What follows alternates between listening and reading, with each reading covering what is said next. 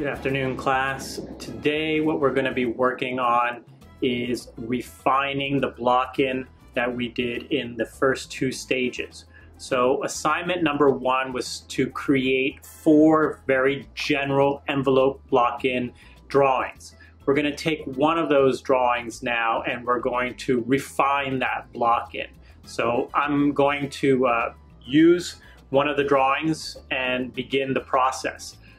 The first thing I have to do is to check, because each photocopy is slightly different. So that means width, maybe even height is slightly different. So we're gonna go and kind of scan the drawing, make some preliminary adjustments before we actually jump into the general block-in. I'm gonna speed up the video so I can get through this part here and the video won't be so long. Let's get started.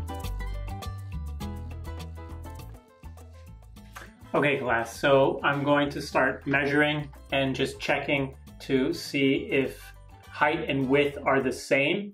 I can see that there are a few discrepancies, angle shifts and things like that. I'm going to start with the general shape, so the chest cavity.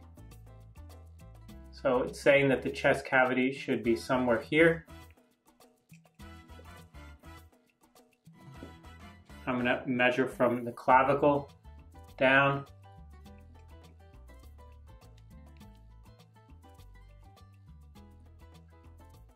One coordinate yields 2 lines, so this is going in this direction, and then this one looks like it connects with this line, so we're just changing the angle. So I probably went from here to here initially, and now I'm starting to refine that block-in. We're going to speed up the video, that way it's not so long.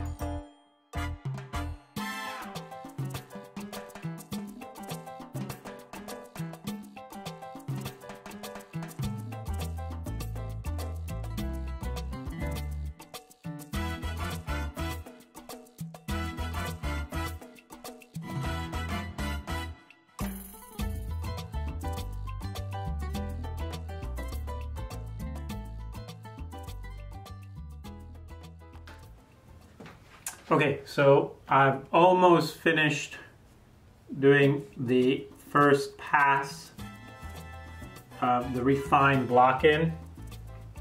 You may have noticed that I'm constantly checking height to width relationship, and I'm not committed to any one thing. So once I've done this pass all the way through, what I would do is go back and start checking and making sure that what I thought was right is right. So height to width, all of that, all of those variables need to be refined, adjusted until it appears correct. So you can see that I'm measuring across the form. I'm also measuring lengths. I'm finding angles. So all of these play the role, and you have to be pretty vigilant and not commit to any one thing until you have multiple confirmations that it is accurate. So also you may have noticed that the line quality is a little bit darker than what I would recommend, and that is because I'm using a 6B in order for the video to come out more clearly. So just keep that in mind. You guys will be working with an HB pencil.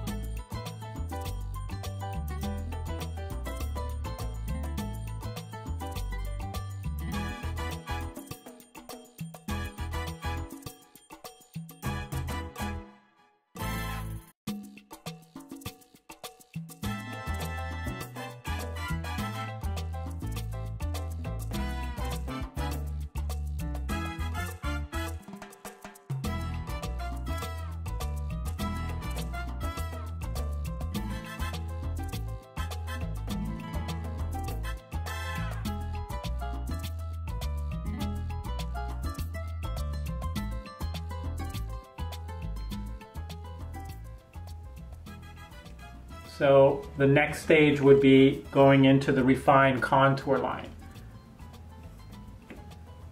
And I think actually we have one more block-in stage, which is just refining and adding a little bit more information to what we have. All right, so that's the demo for today. That's what you're going to be working on. I'm just gonna clean up, make sure all my fingerprints lighten this up just a little bit.